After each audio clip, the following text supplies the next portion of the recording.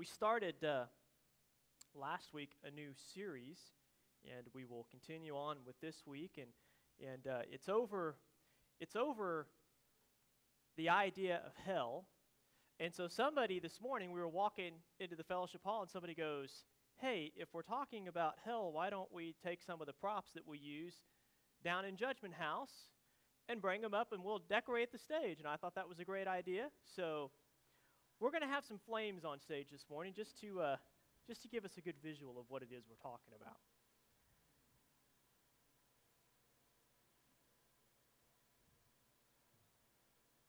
There we go. All right. They're kind of mesmerizing, aren't they?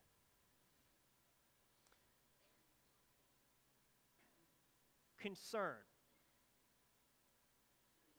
How many of you have or have had overprotective parents? Okay. How many of you are not raising your hand right now because you put your hand down, Jalen? How many of you are not putting your hand up right now because your parent is in the room? You just gave yourself away by putting your hand back up. It's all right. I grew up with overprotective parents. We'll be honest, my mom. Dad was pretty laid back. Mom was pretty overprotective. I was constantly made to check in hourly whenever I'd go to a friend's house. Just check in with Mom and Dad. And if I was out riding my bike, I would have to make sure I came by and just checked in. If I went to a friend's house, I had to call. Once I started driving, there was a whole list of rules that I had to follow, and one of them was whenever I get to where I'm going, I call, which was pretty difficult because cell phones weren't a thing yet. So I'd have to either get somebody that had a phone or use a pay phone. Do they even have those anymore? It's tough to find one. Why were my parents so overprotective? Because they loved me. They wanted to make sure I was safe. They were concerned for my well-being. At times, albeit a little too concerned, case in point, I can remember playing basketball as a middle schooler. There's a picture up here, I think. Yes? Yes, that was going into my 7th grade year. Notice how big and tall and strong I am. I was about Jalen's height. I was short.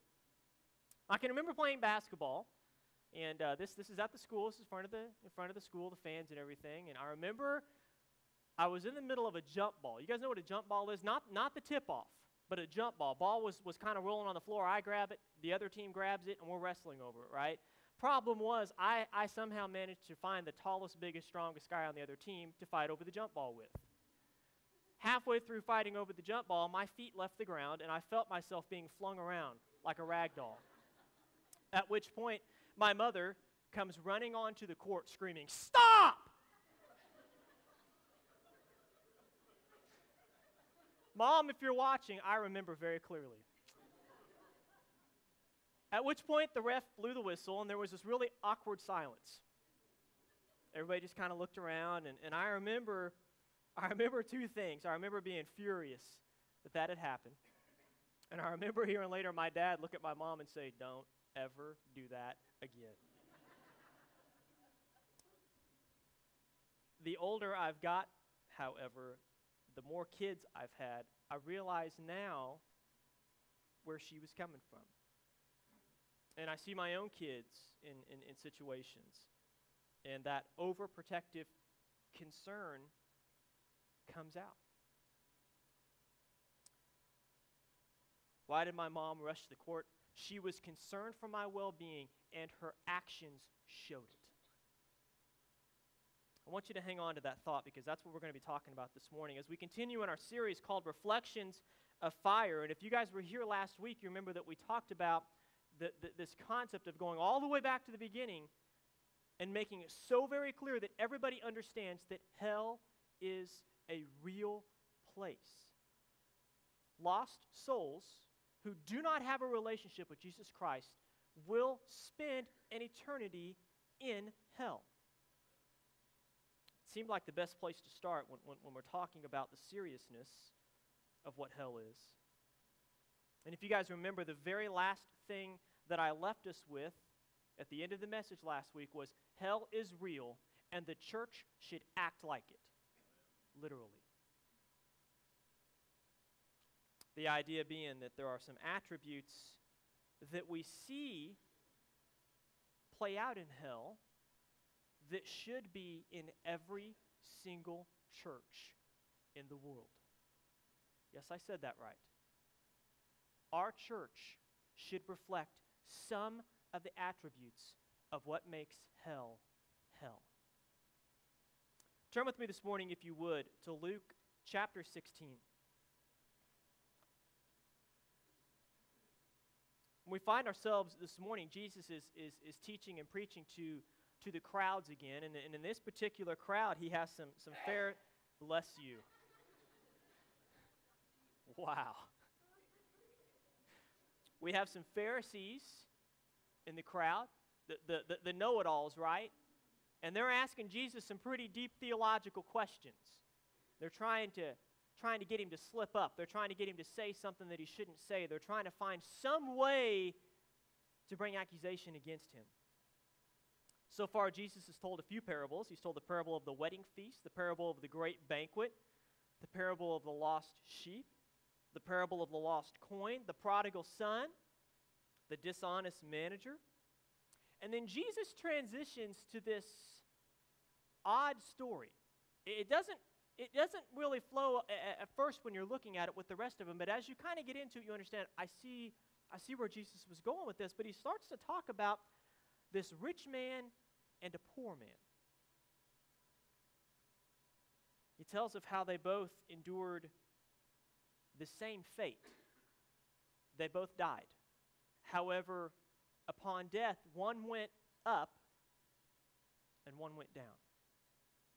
Stand with me, if you would, this morning as we read Luke chapter 16, verses 19 and following. Jesus said, "There was a rich man who was clothed in purple and fine linen, and who feasted sumptuously every day. At his gate was laid a poor man named Lazarus, covered with sores, who desired to be fed with what fell from the rich man's table. Moreover, even the dogs came and licked his sores. The poor man died and was carried by the angels to Abraham's side. The rich man also died and was buried. And in Hades, being in torment, he lifted up his eyes and he saw Abraham far off and Lazarus at his side. And he called out, 'Father Abraham, have mercy on me, and send Lazarus to dip the end of his finger in water and cool my tongue, for I am in anguish in this flame.' But Abraham said, 'Child, remember that you in your lifetime received your good things, and Lazarus received in like manner bad things. But now he is comforted here, you are in anguish. And besides all this, between us and you a great chasm has been fixed, in order that those who would pass from here to you may not be able, and none may cross from there to us.' Then he said, the rich man, 'Then I beg you, Father, to send to my father's house, for I have 5 brothers, so that he may warn them, lest they also come into this place of torment.'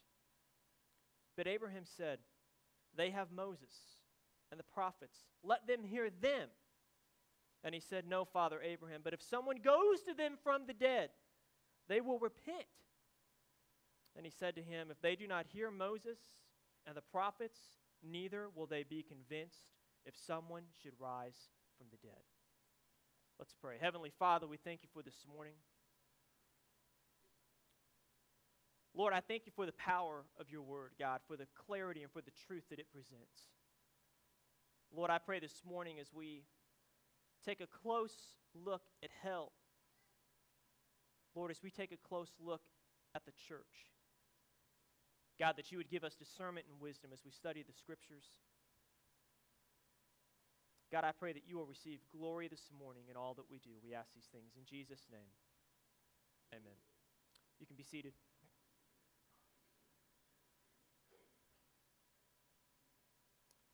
You know, we talked last week that most people who come to church, even people who don't come to church, most all of them believe that there is a heaven of sorts.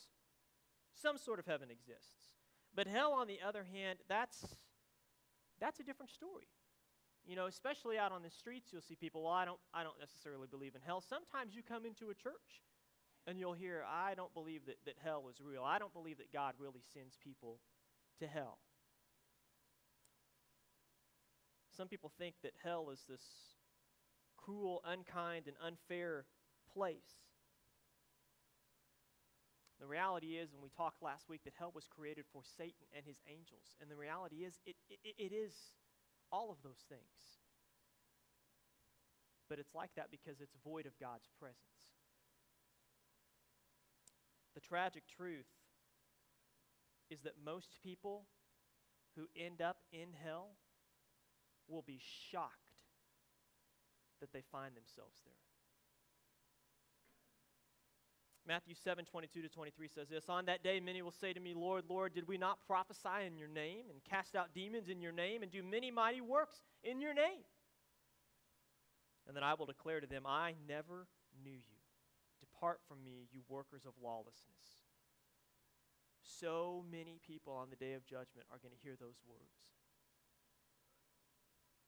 A recent poll was done a few years back, and virtually everybody who they polled said that they believed in some sort of heaven. They also followed up with immediately, well, I'm going there.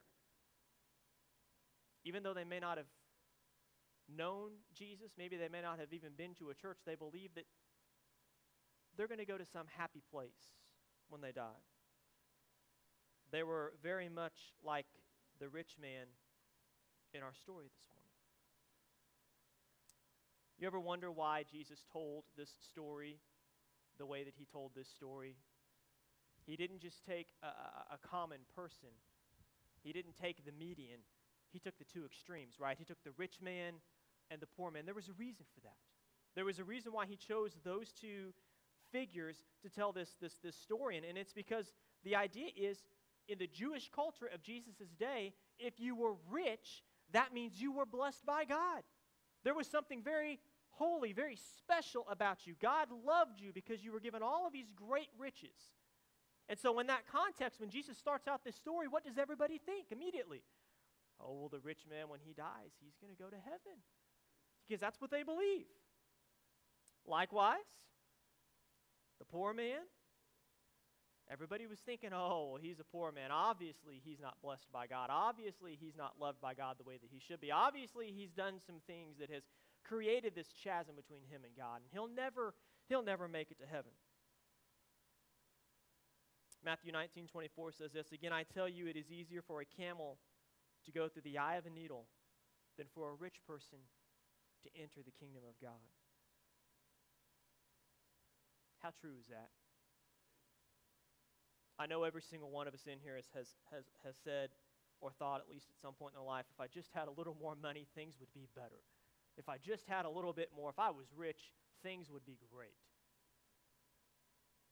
Have you looked at some of the rich and famous and the lives that they live? They've tried to fill that void with money, and it doesn't fit. I think oftentimes you see people struggle even more when they have great amounts of money.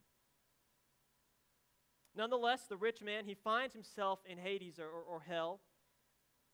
And then we're given this account, so to speak, this conversation that takes place between him and Father Abraham. And so on a quick side note, I'll tell you that we're going to jump around a little bit in this conversation. We're not going to take it from the top and go to the bottom. We're going to work around a little bit as we go through this passage.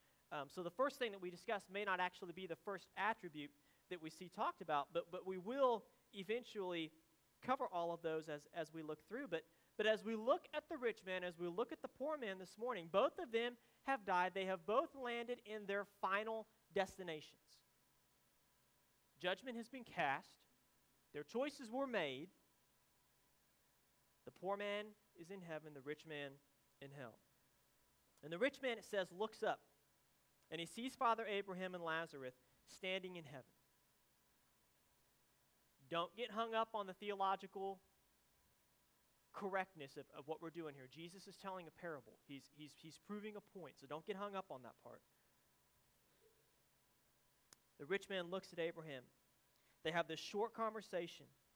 And at the end of this conversation, or halfway through rather, Abraham tells the rich man, you are going to now spend an eternity separated from God. There is no crossing over. There is no you coming up here, Lazarus coming down there. It doesn't work that way, right? It is what it is. The choice has been made. It was the wrong choice, obviously, for the rich man. And it's at this point in our story that we see our first attribute of hell. Hell is a place of memory. Hell is a place of memory. Why do we say that? Because the next words that come out of the rich man's mouth are this, verse 27, and he said, then I beg you, Father, to send him to my father's house, for I have 5 brothers, so that they may warn them, so that he may warn them, lest they also come into this place of torment. What do we see here? Well, clearly, the rich man has died. He's in judgment. He's in hell, an eternity away from God, yet he still remembers his family. 5 brothers, to be exact. More important than that, probably the most heartbreaking part of this entire story is that he remembers they're up there, they still have a chance to make a decision, and he can't do anything about it.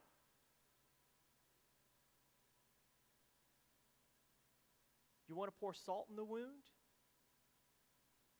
He realizes the example that he set for his 5 brothers.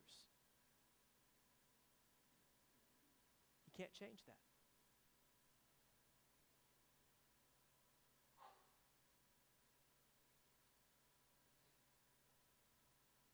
Church, when was the last time? When was the last time that you stopped? And you remember we talked last week. We talked last week about remembering where we came from, right? We talked about we were all sinners. We were all dead in our sin. We were all just like the rich man. We were all just like the 5 brothers. For those of us that asked forgiveness, for those of us that came into the family of Christ, we've moved on from that life, and hopefully we've walked away from that life of sin. But sometimes we have to stop and remember and think back of who we were to remind us of how dead we were in our sin. We made a choice. We were forgiven. We were cleansed. We moved on. How many of us still have friends and family that have not made that decision?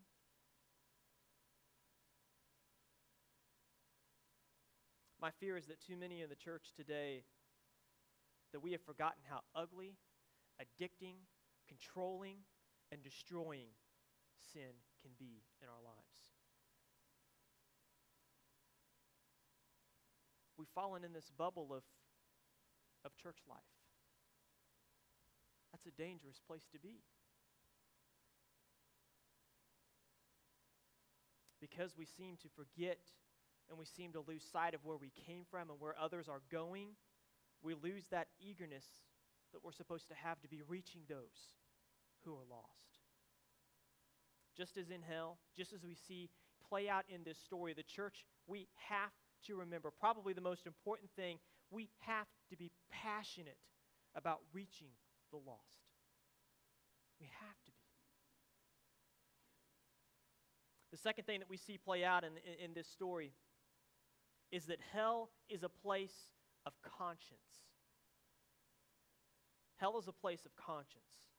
The rich man, he may never have heard the gospel. He may never have been given the info on what it is to be saved, and he may not have even have tried to do any of the stuff that he was supposed to do, but the reality of it is he still has the same conscience that every man on this planet has. And we read in Romans 3:19 and following, it says this, now we know that whatever the law says, it speaks to those who are under the law, so that every mouth may be stopped and the whole world may be held accountable to God. For by works of the law, no human being will be justified in his sight, since through the law comes the knowledge of sin. What does that mean?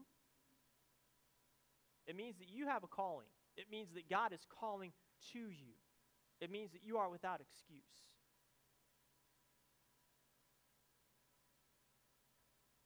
The rich man remembered his family. He loved his family. He remembers the example that he set for his family. The rich man in hell, he now knows the key to salvation comes through repentance of sins. Did you catch that in his conversation with Abraham? Go, let Lazarus tell my brothers that they may repent and not come to this place. He gets it now. He understands. He realizes how things were supposed to play out on earth. He understands what it was that he was supposed to do. But it's too late. He failed.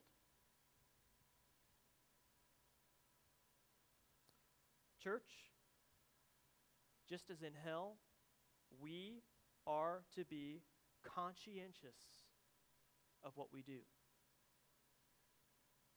I'm not making excuses for the rich man, but in our story, he was lost, right? And we say, how do we expect the lost to know they're lost, lest we share with them that they're lost? God cries out to every man.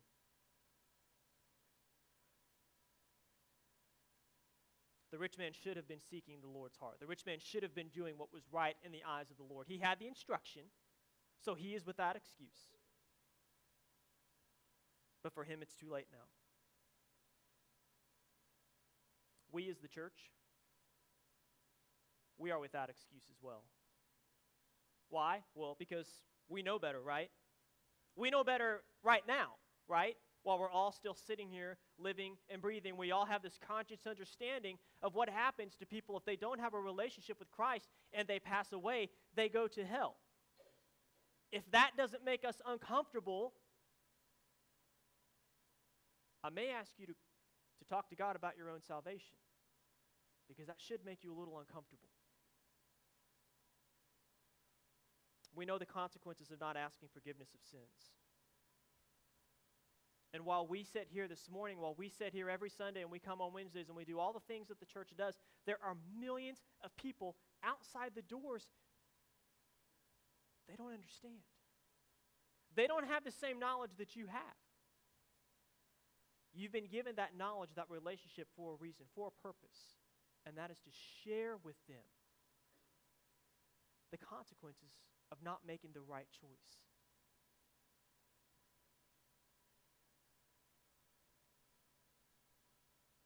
I want you to understand it and hear me very clearly when I say this. It was too late for the rich man. It's not too late for us. And because it's not too late for us, it's not too late for all the other rich men out in the world who don't have that knowledge or that relationship with Jesus Christ.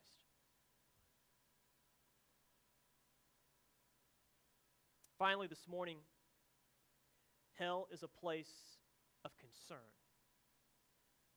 It's a place of concern. Concern for what? Concern for the lost. Did you catch that in the story? Again, 27, and he said, "Then I beg you, Father, to send into my father's house, for I have 5 brothers, so that he may warn them, lest they also come into this place of torment." The story goes on, the conversation continues. What's the rich man doing? He's crying out to Abraham, saying, "Please, please let my brothers know the truth." He didn't want to see his family end up in the same position that he was in. He begged Abraham to do something. Do anything, whatever it takes. Raise a man from the dead. And Abraham says it won't matter. It won't matter. Church, when was the last time that you showed the same amount of concern for a lost person as the rich man did for his family? I don't want you to miss the emotion in the dialogue as we read through that. The rich man is not saying, hey, yo, Abraham, yeah, if you get time, can you maybe send Lazarus? Tell my friends and family that, this place is real and heaven and hell and life and death, eternity, stuff like that. Can you do that for me? That's not what we see play out. He is crying out to Abraham, please, Father Abraham, please do something and send somebody to tell my family. Please.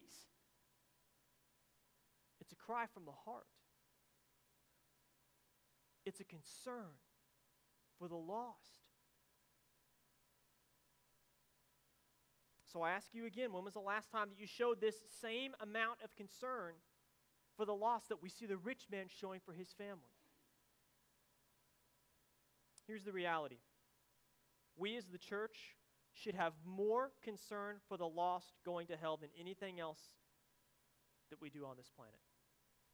That should be priority number one.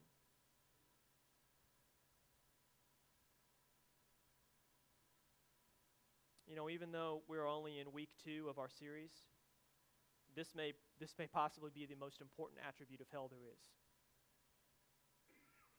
You show me a Christian that has a genuine, heartfelt, passionate, God-driven concern for the lost, and I will show you a Christian who has everything going the right direction. I will show you a Christian who knows what their calling is.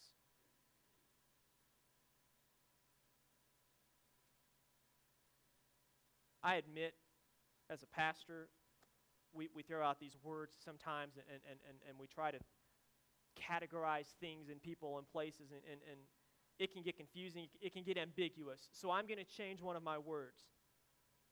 When we use the word church, it can sometimes not narrow down quite enough the way that it needs to. So I'm going to say it like this.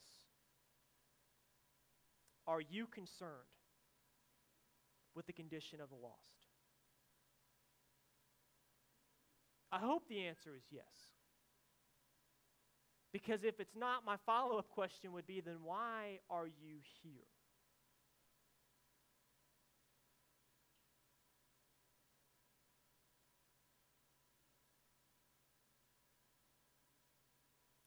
Maybe a little more invasive than that.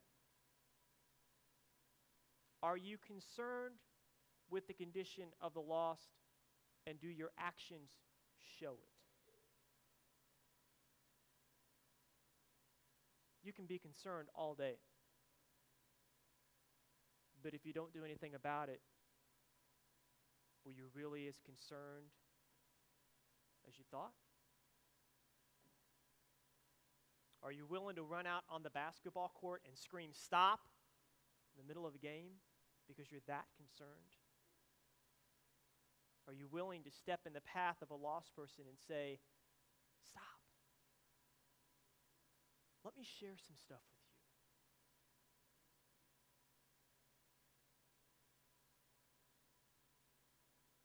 My prayer this morning is that we would all come to that place, or we would all get to the point where we realize that we have a calling, that we have a God-driven calling to share our testimony, to share the truth of the gospel with those around us. And I know for many of us, and myself, I throw myself in that category, it sometimes is hard to take that first step in a conversation. And you start to say the word God, and it just doesn't come out.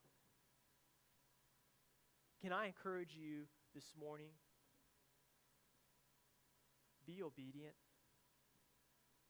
Step out on faith. When you feel and you sense that God has put somebody in your path that needs to hear the truth, to share the truth. What's the worst that could happen? They laugh at you. They tell you to stop. We still have it pretty easy here in the U.S. Probably won't always be that way. The day will come when sharing your faith could mean the difference between life and death. And here's the deal. If you're not willing to share your faith because somebody may laugh at you, are you going to be willing to share your faith when it means your death? I'm not saying that to scare you or anything. I'm saying that to try to get us to realize what we are all called to do. Simply share our faith Just show that we have a concern for the lost. I'm going to ask that you would stand with us this morning as we have our time of invitation. If the Holy Spirit has spoken to you, maybe there's somebody that the Holy Spirit has put on your heart that you need to come down and pray for. I want to encourage you to do that this morning. Maybe God's been working in your life in some other area and you just need to come and spend some time with Him. I want to encourage you to do that. If you would like to have someone pray with you, I'll be down here. Some of our deacons will come down and they would love to pray with you. Whatever the case may be, please be obedient to what the Holy Spirit's doing in your life. Heavenly Father, I thank you for this morning. Lord, I thank you for the truth of your word. God, I thank you for sending your Son to die for me. Lord, there are so many people in this world that need to hear that truth. God, I pray that you would empower those in this building right now. Lord God, that they would be bold in their faith, Lord. God, that they would show concern for the lost, Lord, that they would reach out. God, that you would put people in their path specifically that you have called for them to witness to.